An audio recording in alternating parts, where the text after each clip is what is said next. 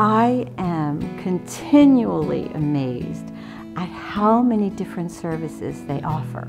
And the people are just amazing. Their dedication is amazing. The volunteers that I meet are just amazing people. I was a parish council president for 2 years.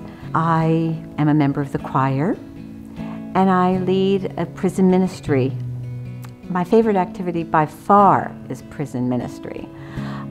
It is so fulfilling. It's fun.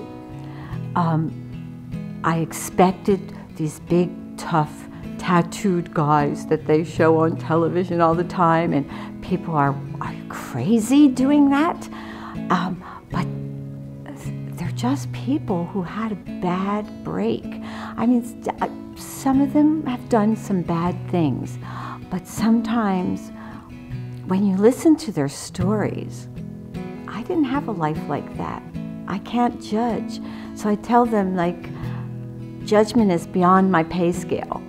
We're here to just talk and see what you need and hopefully provide it. And they are so appreciative.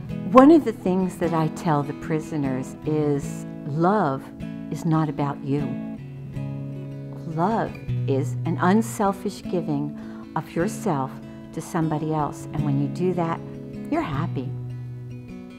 Catholic Charities for me is a vessel that allows people to serve others. That's what it is for me.